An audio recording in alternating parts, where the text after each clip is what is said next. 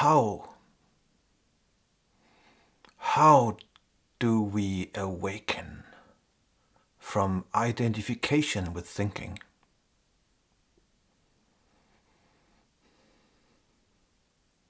Well, first of all, we need to know what we mean when we say identification with thinking. To a large extent,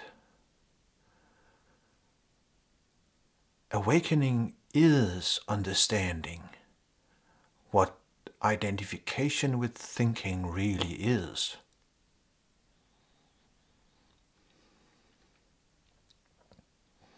So let us ask that question. What do we mean when we say identification with thinking?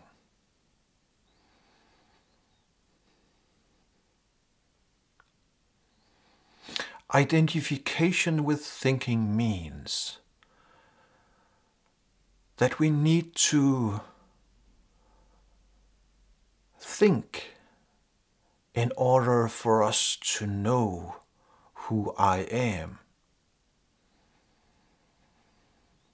It means that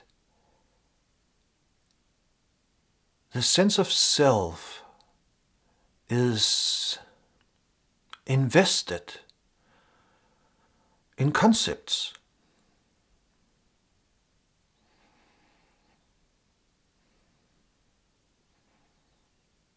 And every time we are being confronted with a question, who are you? Then we think into existence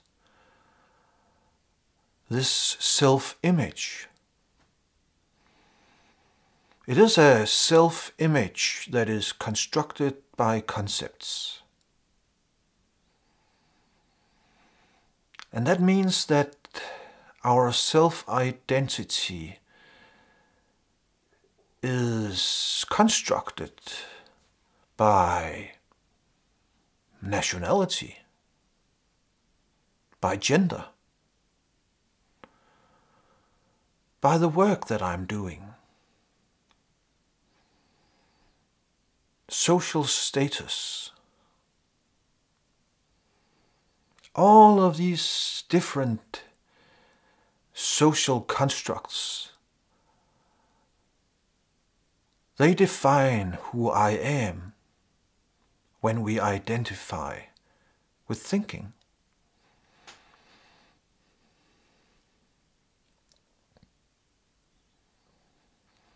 It is simply an idea about who I am, and nothing but an idea.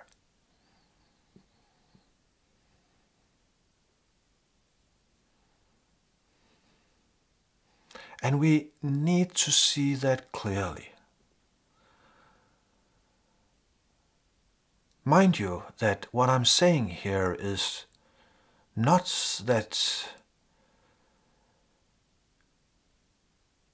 that these social roles or that these descriptions of what you do, that they don't matter. Of course they matter in everyday life. But they have absolutely nothing to do with who you are in your essence. And that is the dilemma.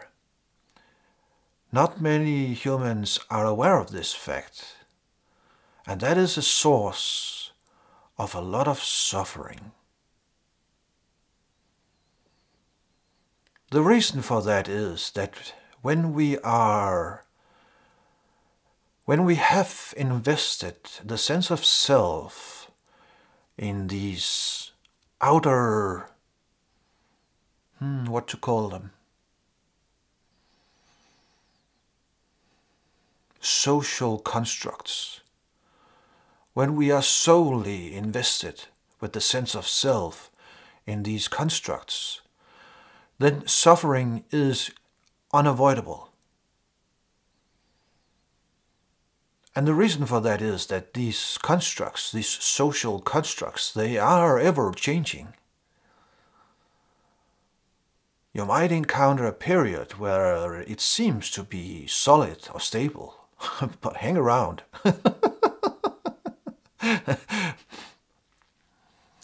They will change. And when they change, when you lose a job, when you lose some social status, when you lose whatever it is that you identify with, when you lose that, you will be suffering as if something essential about yourself are being lost.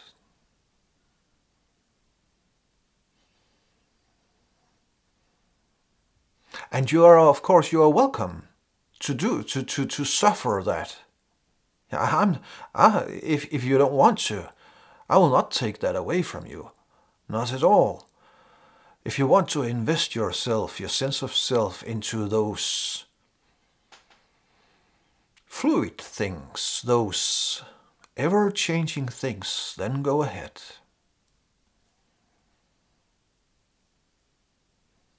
But it is a very superficial way of living.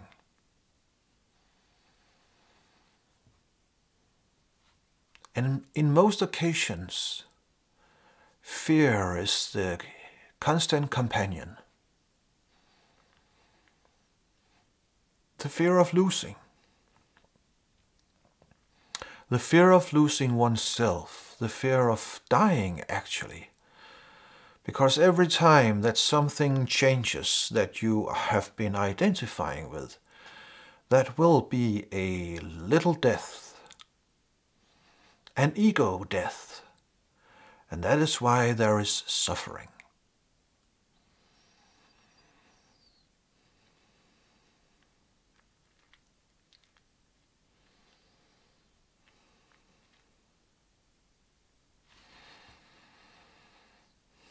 So identifying with thinking.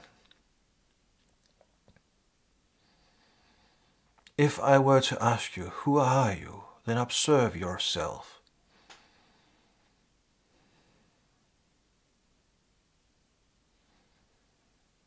Who are you?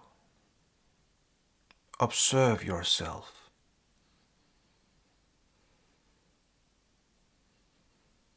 Do you notice the impulse to start to answer that question in words, in concepts, maybe not out loud, but to yourself, by thinking them into existence?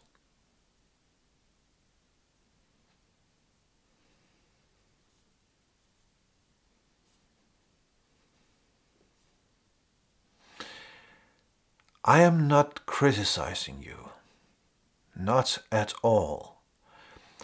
If you are identifying with thinking, and most humans are, you have absolutely nothing to do with that. It's not your fault. You have simply just happened to come into this world where you have been surrounded by human beings that were all identifying with thinking. And then you have been indoctrinated into that environment during a time where you had absolutely no defense against it. So we pretty much all end up like that. I did too. And it was painful. And I didn't know why. Until one very beautiful evening, almost exactly 15 years ago, where a light switch was turned on inside my mind. And a sudden instant it dawned on me. I am not my thoughts. I am not my thoughts. Thoughts come and go. For the most of the time they come completely on their own. I have nothing to do with them.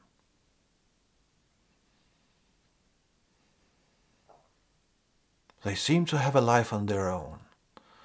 And that is why it is painful to identify with them. Because when we are identifying with thinking, we have no free will. Because every thought that appears, we take that thought to be a thought that I am thinking, that I am creating.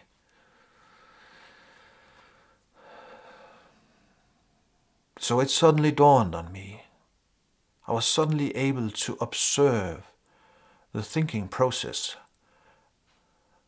I was sort of suddenly separated from it, just watching. And I was able to see very clearly that the thoughts, they were just arising on their own. That was the first epiphany, that they seem to have a life on their own.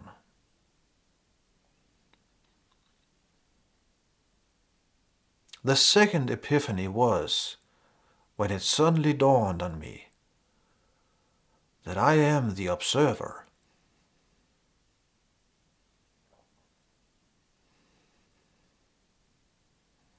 I am the observer of everything, inside and so-called outside.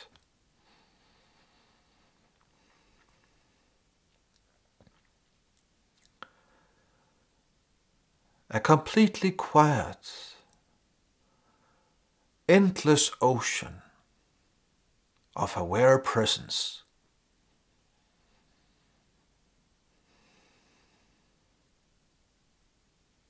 Undisturbed,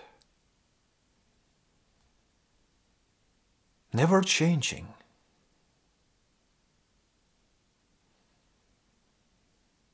And perhaps calling it an ocean is not the best metaphor, for we all know that, or perhaps not, for even though there are ripples on the surface, the ocean itself does not really change.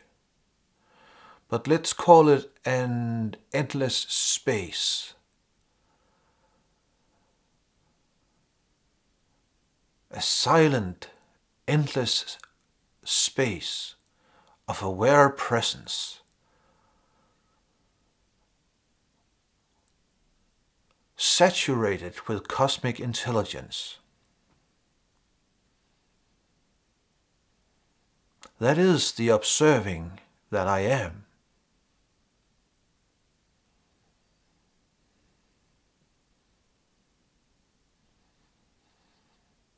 And that is not a new thought form. I know that I am here describing it by using words, but I do not need to describe it to myself.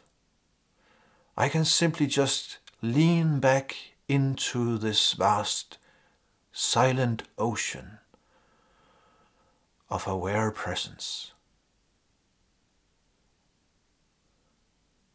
Being that. Knowing that it is always there. Undisturbed. Undisturbed by any event or any thought.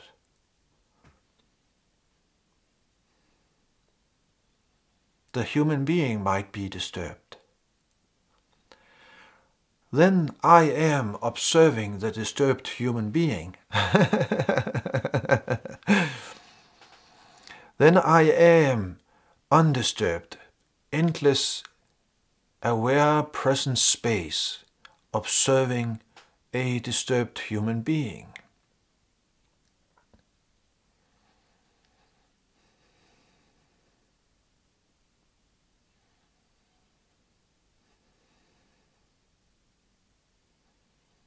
And then I can embrace that human being with love. Wrap it with endless love and compassion.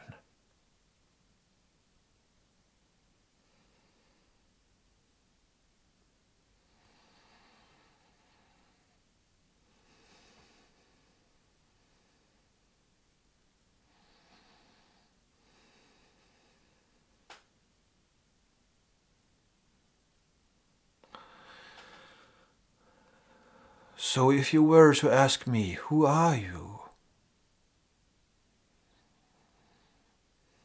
This would be my response.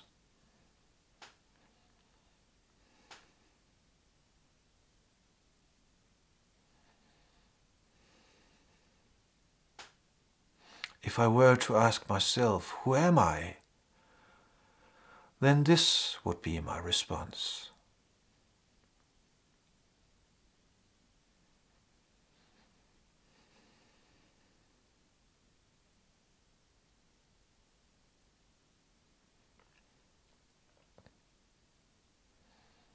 And then this beautiful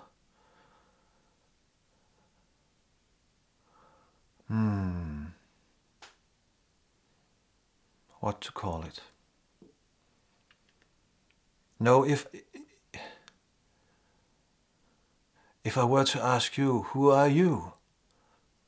And if this is not your response,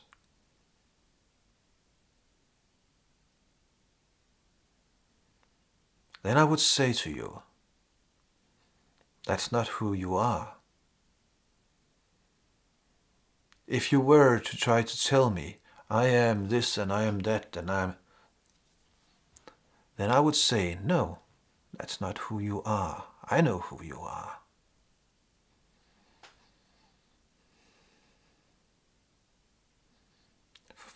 We are the same.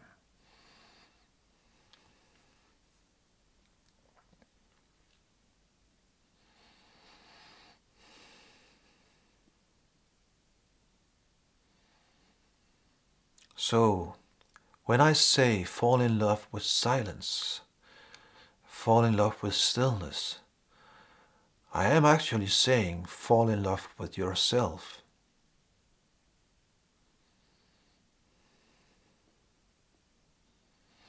I am actually saying fall in love with everything.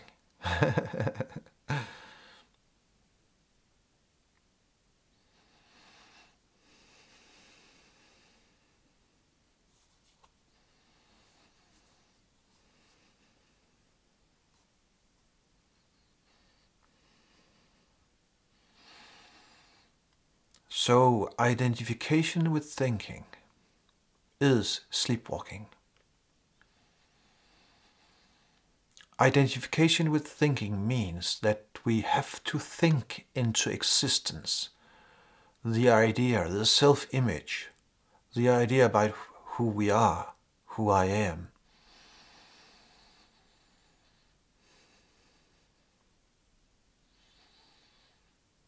That is the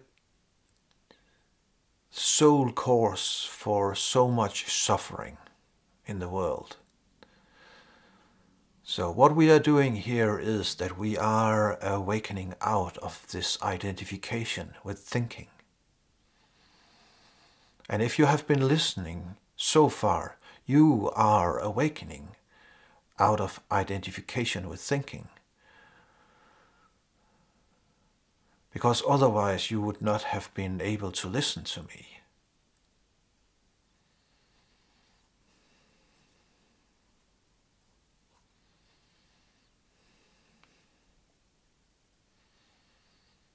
Thank you for listening to me.